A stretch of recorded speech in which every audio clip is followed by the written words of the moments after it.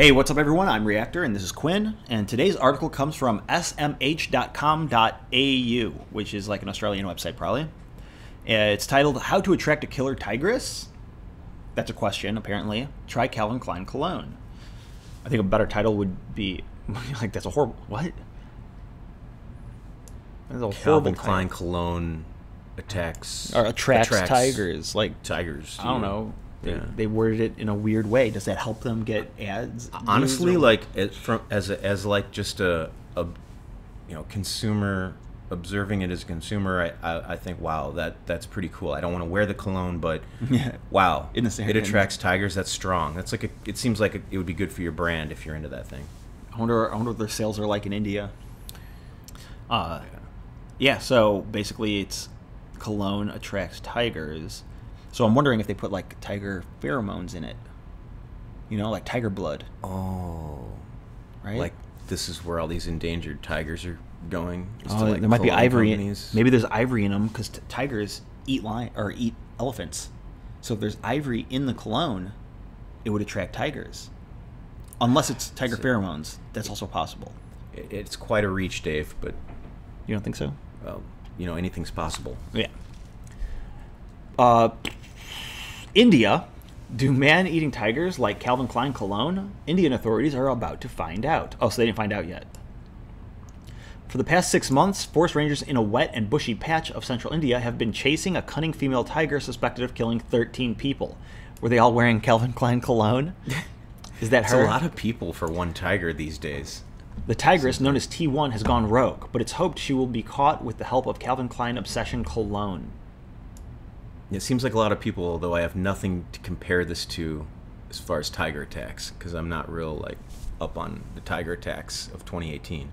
It's funny though. It said that the tiger went rogue, which totally makes sense in the sense of the word rogue, but it also makes sense in the sense of like World of Warcraft rogue, where you're like stealthy and sneaking around and killing. Yeah. Like All right. turn invisible. They have thrown just about everything they have at the tigress: hundreds of foot soldiers to comb the jungle, bulldozers to clear it, sharpshooters, jeeps, camera traps, and thermal imagery drone, and 5 Indian elephants in hopes of surrounding the tigress so the veterinarians riding the elephants can dart her. No luck. So the rangers plan to deploy a new weapon, a bottle of Calvin Klein Obsession cologne. It's like a movie. I feel like, It's in a the really bad future, movie. we're not even going to get to see these kind of or hear about these kind of stories because there won't be any tigers. I feel like, and I know this sounds inhumane, but the fact that there are still tigers that are killing people, it's Darwinism at its finest. And did they deserve to die? Should they have died? Absolutely not. But the fact that a tiger killed 13 human beings at this day and age, it's to me it's slightly comforting knowing there's animals still in the wild, even though they did kill 13 people, which is terrible. Humans kill how many? Hundreds of thousands of tigers, and a tiger kills 13 people, and everyone gets bent out of shape. I don't know. Like, and now they're trying to track down this tiger, and I'm kind of like on the fence about whether I want them to euthanize or kill it. And they're probably gonna. I know it's really funny, said Sunil Lumay, one of the top forestry officials directing the tiger hunt. But what are we going to do? Yeah.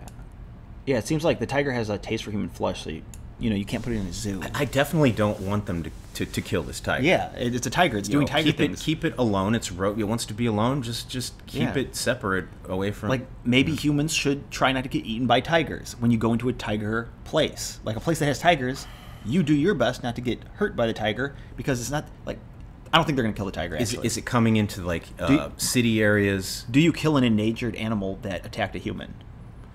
You shouldn't kill any animal just for attacking a human, because animals attack humans and humans attack animals. I mean, should there be rules to this? Should you be allowed to kill it? I don't think if you can. you have only just a spear to make it fair.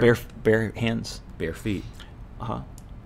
If you kill a tiger, bare hands, then that's a trophy. You earned it. Yeah. I mean, same with a bear. I mean, yeah, you earned that. If you shoot it, you're just a loser. Like, okay. Like, oh well, wow, Yeah, wow, yeah. You're one of those man. people that goes out and shoots tigers. I saw this. You're Not to keep deviating, but I saw this video where this guy. It was like a TV show on cable TV, and this guy was like, "Yeah, we're gonna be hunting mountain lions today." And then he opens his truck bed, and like 5 dogs run out barking, And then he's waiting, and then he's like, "Yep, they found him." And he walks over to the tree where they're all looking up, barking, and goes, "Got one!" Like, what?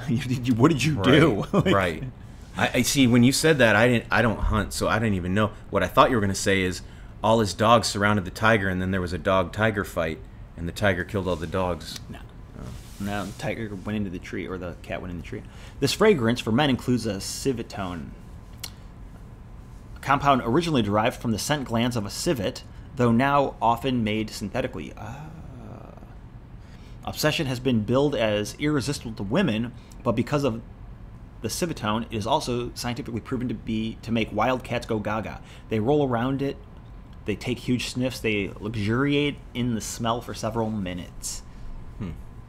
Huh, so it's pheromones. That's kind of cat cool. Pheromones, right? Wow. Whatever is in that, cats love it, a cat expert in Australia told Scientific American. They just seem to be in absolute heaven. Call it outside-the-box thinking or just pure desperation, but India is going to need some fresh ideas if its tiger population continues to shoot up as it has been. Like, now it's a problem that an endangered species... I mean, all tigers are endangered, right? Predators. So, Dave. Throughout history, humans have killed predators. We've almost exterminated the apex predators. I think from what I have read, it's the biggest problem in places like China, where they still believe that taking extracts of certain parts of an animal will give you health benefits. But I'm talking about, like, the wolves were eradicated from medieval Europe. Right. You know, that kind of thing. Like, we kill predators. Right. But luckily, wolves are around protected enough. Since They the can't 70s. go endangered, really, because there's in so the many, United States. and they do well. Where was I? In the past decade. Yeah. In the past decade, India's tiger count has soared to 2,500, the world's largest tiger population. At the same time, India, just after China, has the world's second largest human population at 1.3 billion, and the people and tigers are getting squeezed together. Endangered tigers are spilling out of dedicated reserves, roaming around thinning patches of forest and trotting through farms. Surrounded on all sides by villages, highways, industry, and towns, the tigers are increasingly running into humans. Okay. Indian Forest Service rangers near a cage used to transport tranquilized tigers. This is what happens This is what happened to the tigress, who wildlife officials call T1. She lives in a fragmented forest near the town of Pendharkowada, in the middle of India. She has dragged away several villagers by the neck. On some of her victims, she and her 2 cubs have devoured large chunks of their flesh. Villagers are panicked, avoiding their fields and locking their doors at night, which they never used to do. There must not be food. Yeah. That definitely got to be it. They're hunting. They're trying. She's got babies. She's trying to eat. Right. I don't give a fuck if you're a human or a monkey. Right. Same thing to me. I'm a tiger. Right. Tigers think all primates look alike. Tiger experts in India say they can't remember a recent tiger ordeal as intense as this. The case has risen all the way to the Supreme Court.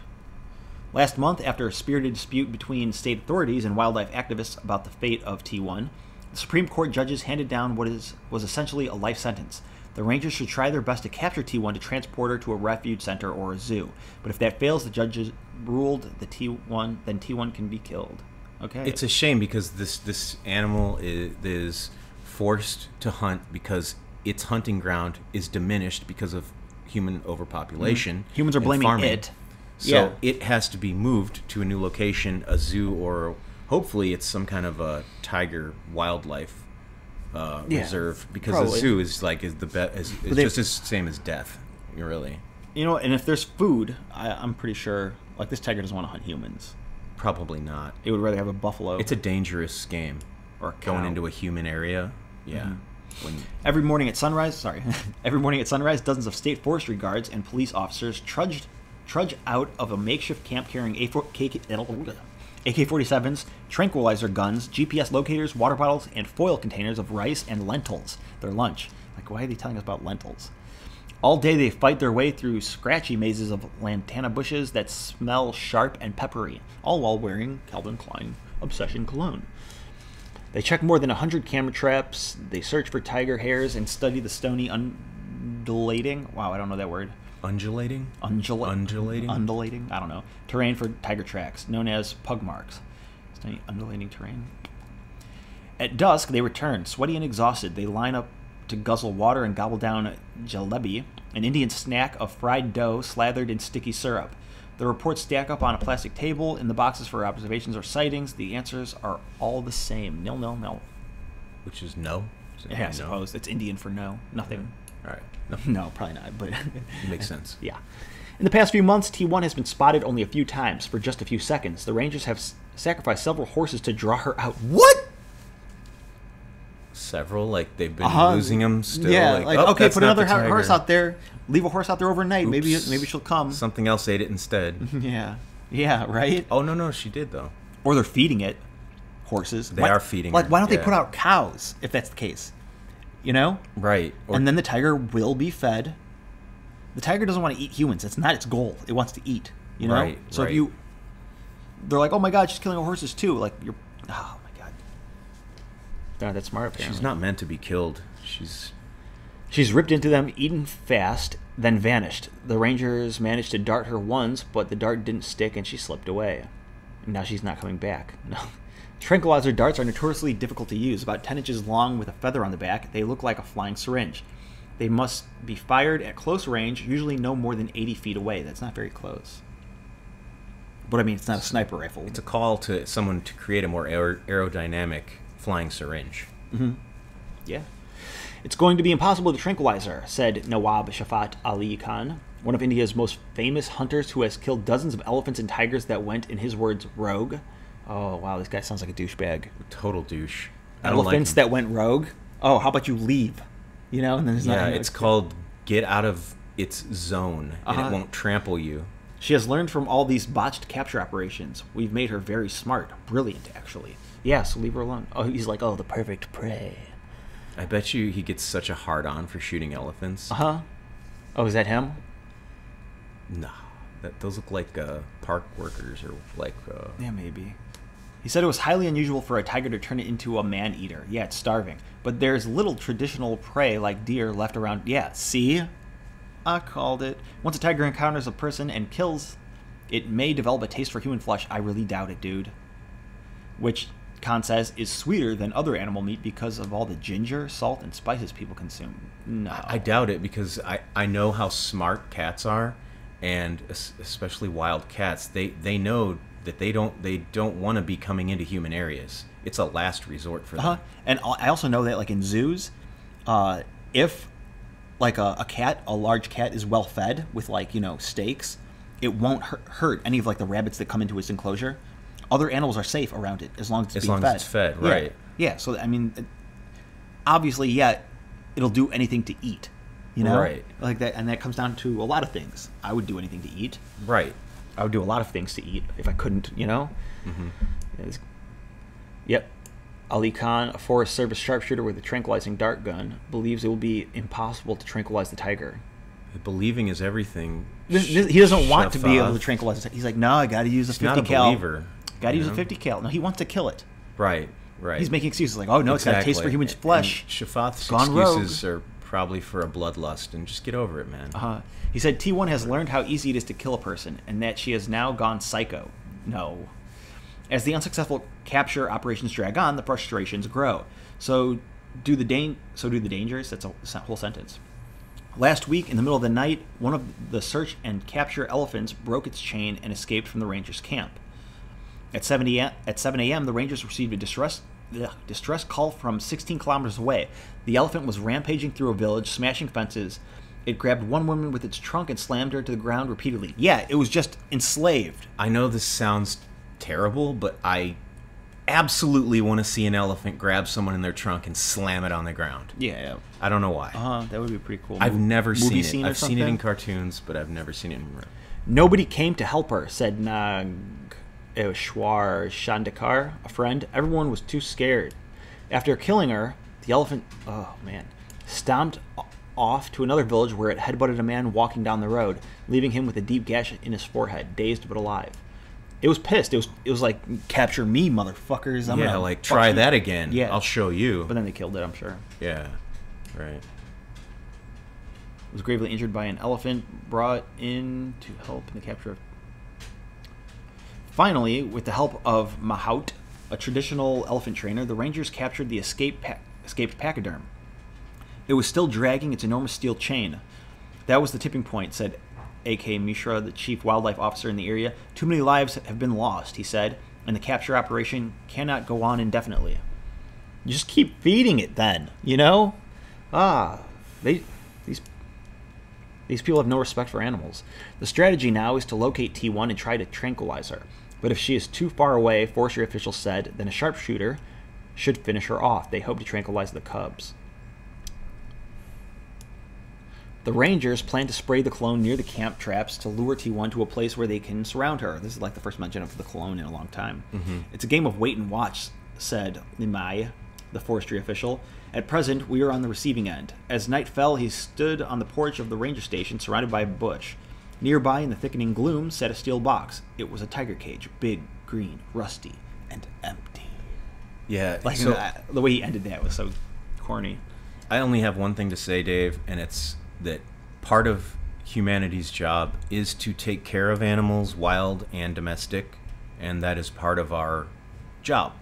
And whether we want to take that on or not, it's our own free choice. But I feel, as my opinion, that it's part of our job.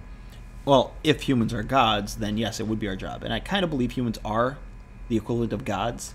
Because in the we're universe. we're an apex predator. Yeah, we can create life, we can absolutely destroy life, we control ecosystems, you know? Right.